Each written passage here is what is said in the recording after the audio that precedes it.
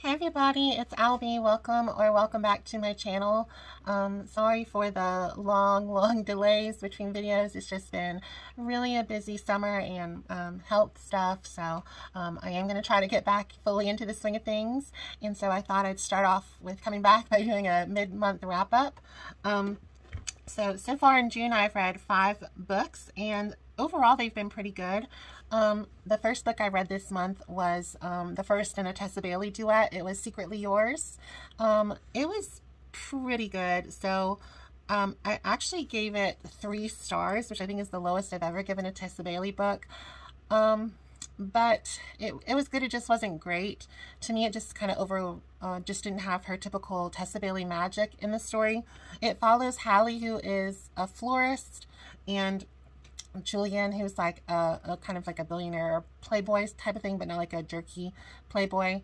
And they've secretly Hallie's secretly been in love with him for years. It's sort of like a childhood crush to romance trope. It is a rom-com. It does have an element of secret admirer. It just overall, the story kind of fell flat for me. I did enjoy the characters, but I just wasn't connected to them. And the romance just seemed a little silly. I know someone had a real big problem with how Julian sort of kind of objectified Hallie, especially with her large bust.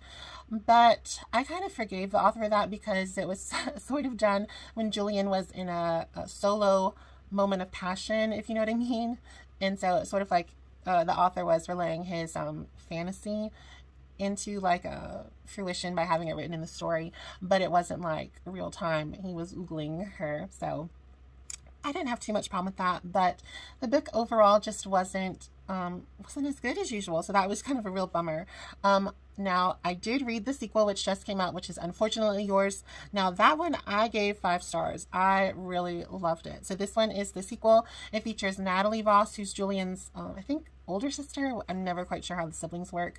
And she is having financial problems. She's returned home to the Napa Valley area from New York. She kind of had her business kind of fail, and so she wants to get her money back in her trust fund, but in order to get her trust fund, she has to be married. And so she ends up bumping into August Cates, who's sort of like he was kind of like an almost one-night stand sort of guy. They like got together, were making out, but never really sealed the deal, I'm pretty sure. And she was sort of like liked him and then kind of loathes him now. And August liked her and then kind of loathes her and then kind of falls in love with her. So I absolutely really love this story. So this one was a 5-star read for me. Had all the magic that I love from a Tessa Bailey rom-com. It had really good spice. The characters were enjoyable. I thought this worked as a marriage of convenience trope. I know someone on Instagram was complaining that, like, I'm so tired of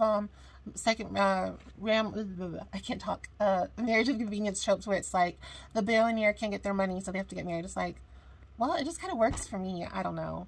I mean, romance novels to me are always layered in a little bit of fantasy. Unfortunately, you know, I don't really think people have perfect Tessa Bailey inspired rom-coms in real life. If they do, I think they're really lucky, and I think they're probably from like the 1940s and 50s, probably more so than the 2020s. But I like this story.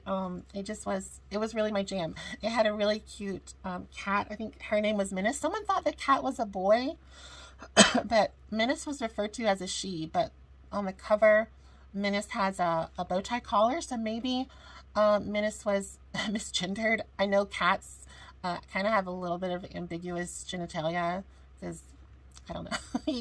If you have a cat, it's a little harder to check if it's a male or female, more so than a dog. But I thought Menace was always a female cat. I don't know. But someone was saying Menace was a boy. I was like, I think she was a girl, unless it was, I don't know. I was really invested because I've had a cat and my dad has a cat, so I'm like sort of used to, is it a boy or a girl cat sort of thing, so I don't know. Speaking of cats, I did get sent a cozy mystery. I just started getting into cozy mysteries again. A few of my friends have jumped on the bandwagon, and I was like, why not join them? I mean, I love Murder, She Wrote. My cat was literally named Fletcher after Jessica Fletcher. So I thought I'd get it some cozy mysteries to read. So this one's called Death Steals the Spotlight. It's book 3 in the Urban Tales Pet Shop Mysteries. And it was really a cute story. So let me get my notes. It stars Shell McMillan. She is a kind of like once upon a time B-list television actress that her show kind of flops, and so she goes back to her hometown after her aunt passes away, and she inherits her aunt's like beautiful mansion and well, beautiful home, I'm not sure if it's a mansion, and inherits her aunt's pet shop. And it turns out that wherever she goes, mystery and murder and troubles follow, but, you know, in a cozy way. They're not, like, very vicious. They're kind of like reading Nancy Drew books where it's, like, you know, nothing too gory. Or a lot of British mystery shows are basically cozy mysteries, like my dad likes Midsummer Murders, and then I really like the Miss Fisher mysteries a lot, or Poirot and Miss Marple. Those are basically the archetype of a cozy mystery. So Shell McMillan, as I said, is like a reformed star of Hollywood. I don't think she's ever that big. It's not like Jennifer Lawrence coming home, you know, to open a pet shop. But it was a cute story. I will say this was the third in a series, and I did like that it kind of did that Nancy Drew thing, where in like 2 paragraphs it kind of tells you who Nancy, well, like who Nancy Drew was and her shtick, and it kind of did the same thing for Shell and how she kind of became a amateur sleuth. So I did like that. I didn't feel like I had to read the series in order. I wasn't lost. Although there was a character named Gary, and I'm not quite sure what he and Shell's relationship was, because it seemed like Shell was single and she kind of had some like stuff going on with this guy named Josh, but then Gary was always at her house, so I don't know if they were roommates, if Gary is gay, if she and him are just platonic or what, but it was just a little confusing because it wasn't explained. I'm sure it is like in the first or second book, and I like the series enough that I would go back and purchase books 1 and 2. I think they're like $4.99 on Amazon. I'm pretty sure it's an independent publishing house, so that's good that the prices are reasonable. It's not like $15 for an ebook. Y'all, I can't with that.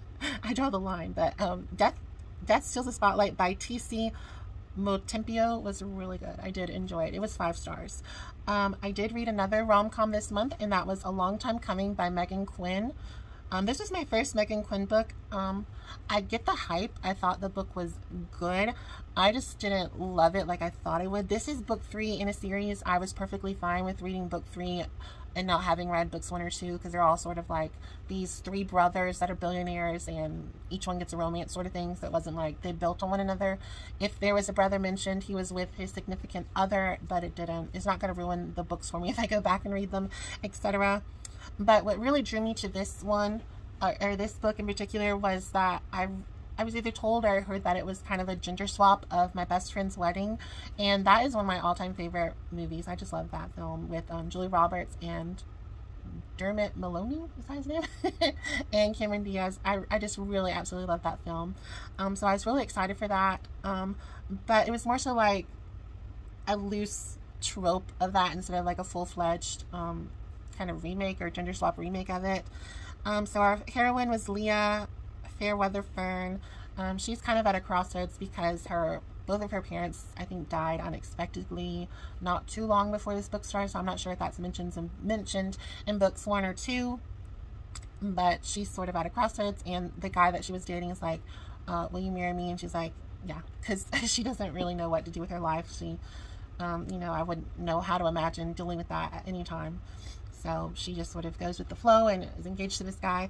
And what's weird is like this guy is wealthy and like he's like hardworking and wealthy. So like he runs like a business or something like that. So Beaker, who is like her best friend since college, who is the one that's always been in love with her, he's been like a born into money billionaire playboy sort of thing. So I don't know, that was just kind of annoying.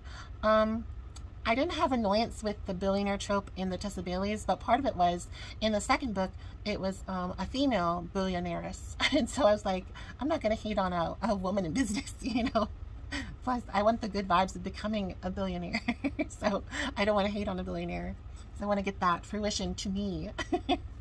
But anyway, this book just fell flat for me, and it was long. What's up with these independent authors that are writing 500-page romance novels? There was one I really wanted to read called, I think it's like Before I Go to Sleep or something like that. It's like a Oswego, is that the name? I think it's a Native American indigenous sleepwalker monster romance, and that book's like 800 pages. I'm like, you know, I can deal with like a 250-page Ruby Dixon. I don't know if I could read like a 900-page Ice Planet Barbarian, because sometimes those books kind of run out of steam. You know, they're very formulaic, but I like that. I don't read all of them at once, which I think has helped me not get burned out on the Ice Planet series. But I just can't with some of these books that are just so long. I feel like if they were mainstreamed, they would definitely have a good edit. I don't know. I know that sounds a little mean, but you know, sometimes criticism has to be a little truthful, and I just felt like the book could have been thinned out a little.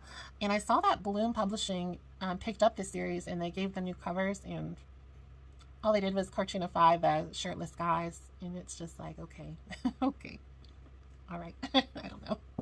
But anyway, a long time coming. It was 3 stars. The spice was good. The spice almost had me want to up the star level just because it was really good, but I had to wait so long for that. And not only did I have to wait long for it, but it wasn't like he was always in love with her. It was like, oh, I'm not in love with her, she's just my friend. And then it's like, oh wait, I am. So it wasn't like pining or angsty. It was kind of like that doing realization that, oh yeah, I always have loved her sort of thing. And I was like, whatever. I was kind of done with the book. I was like, okay, I need to just power through and finish this. So it was okay. It was good. I get the hype. I would read something else by Ms. Quinn. I don't think I would pick up the other books in the series just because I don't like slow burn, and this was just, I don't know. I need like a fast burn Megan Quinn's. If you know of any of her books that are like fast burns, let me know and I will pick one of those up to enjoy. And then the 5th book that I've read so far this month was a novella. It's called The Vampire in the Bookstore by L. Andrew. I didn't write like a full review for it because I didn't see a point, because it's so short. If I wrote anything, it would kind of like give away the whole story.